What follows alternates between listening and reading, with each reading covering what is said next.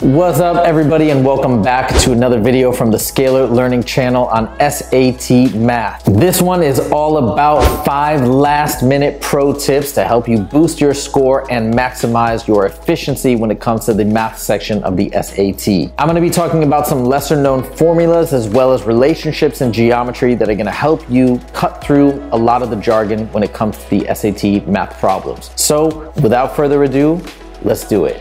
The first tip that you gotta know is when you're trying to find the vertex of a quadratic function that is in standard form, meaning again ax squared plus bx plus c, the x value of the vertex is at negative b over 2a. This will save you a tremendous amount of time. If you know this, you don't have to put it in vertex form. Your vertex is simply at negative b over 2a, comma, whatever the function value is when you plug in that x value. Tip number 2 is that for any question that asks for the sum of the solutions of a quadratic equation, the answer is simply negative b over a. This will save you a lot of time, especially when something is not factorable. All you have to do is put negative b over a and you've got your sum of the solutions, one and done. Tip number 3 is to know the following Pythagorean triples. Now, you don't need to know these because if you know Pythagorean's theorem, you can derive these values regardless, but it'll save you a little time if you do have these down. So for example, 3, 4, 5 is a very common Pythagorean triple that is tested,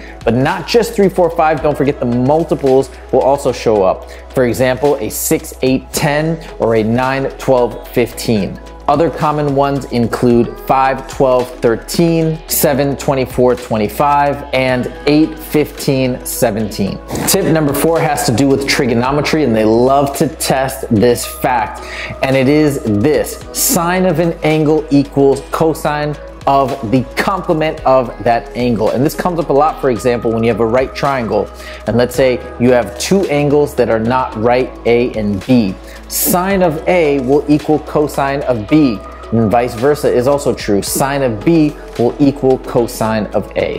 Finally, tip number 5 is all about slope of linear equations when you're given 2 coordinates. I don't like the slope formula. It's not my favorite because I feel like it unnecessarily requires you to memorize all of these terms and numbers and all this stuff. Instead, stack them and subtract down. That is my tip. So for example, if you have 2 coordinates and you're trying to find the slope of those 2 coordinates, you stack the coordinates one on top of the other like so, and you subtract down, meaning first you subtract the y's, place that difference on top of the difference of the x's, boom, done. I hope you enjoyed this video, and if you did, please click that like button, and if you want to see more from the Scalar Learning channel, make sure to click subscribe. Thank you so much for joining, and I'll see you in the next video. Take it easy.